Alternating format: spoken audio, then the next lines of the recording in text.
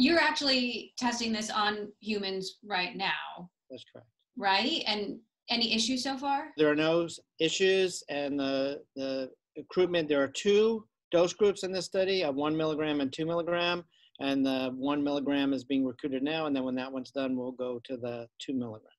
Interesting. So how far are we realistically from a vaccine? We're hearing early next year. Is that the soonest? I think that question is when we'll get to a licensed vaccine that will be delivered for everyone. I think that what you're going to see after the phase 1s is groups move into the phase 2 part and move towards efficacy trials. And I believe you're going to see that data sooner, of course, than you'll get to a licensed vaccine.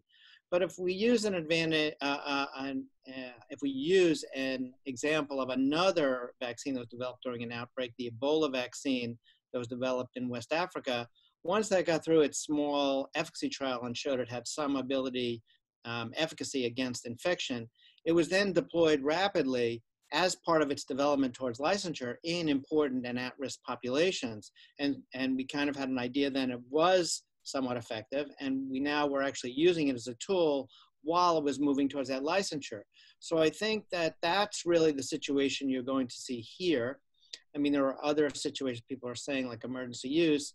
Well, those are important as well, but I think you will see at least the one I just said.